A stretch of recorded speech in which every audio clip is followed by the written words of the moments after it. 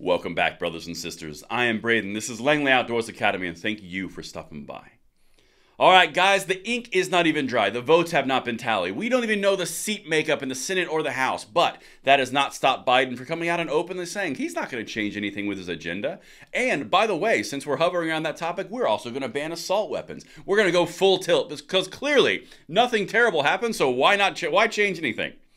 That's what we're going to talk about on this episode. We are going to dive into this. I'm going to show you the two clips, and I'm going to show you the Achilles heel, because this right here, this arrogance, this pompous nature, this is erroneous, and it's going to come back and bite them.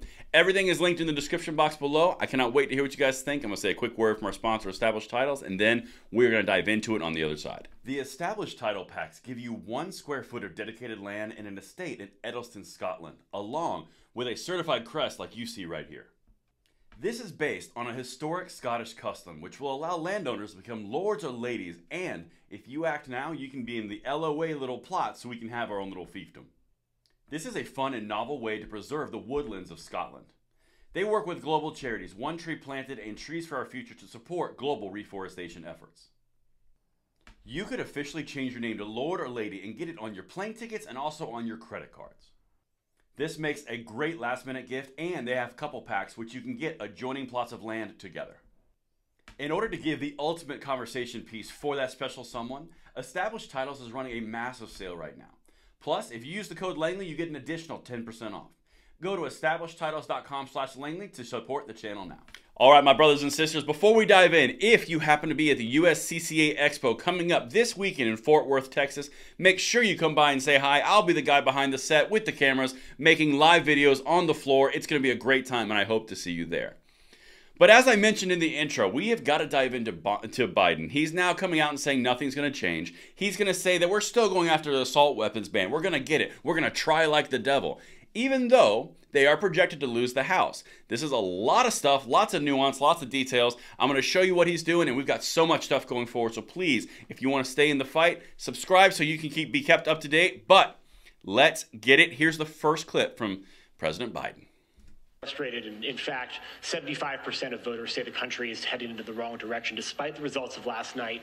What in the next 2 years do you intend to do differently to change people's opinion of the direction of the country, particularly as you contemplate a run for president in 2024?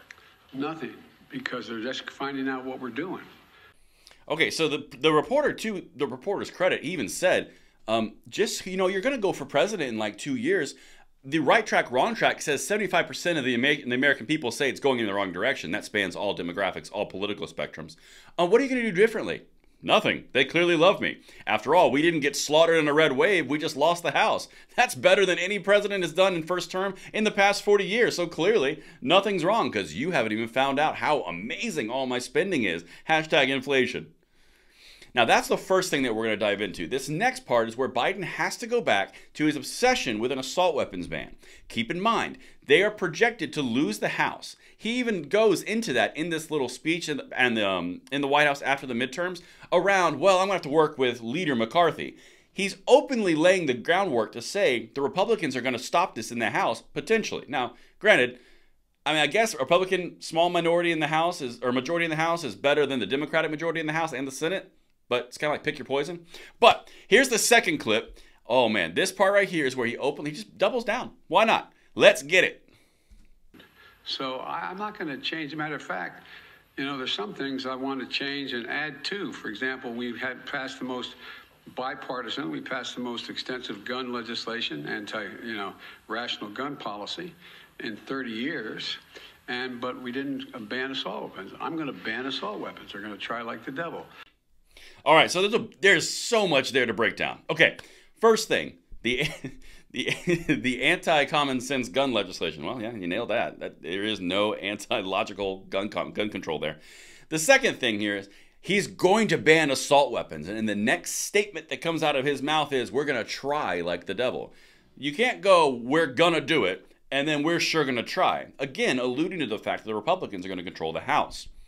Now, as we break down and keep going forward in this road, the midterms are now in the rearview mirror. We are still looking at the voting majorities, minorities. We're starting to figure that stuff out. We're going to find out if we have 51-49 Republican or Democrat in the Senate. There's lots of stuff to break down. You still got the filibuster. You have the House deciding what's going to be brought up for vote, what's not. There are tons of things here, and the government is about to be very interesting to watch, particularly for our gun rights. But at least you know at the top, Biden, nothing's going to change, so we can expect more of the same.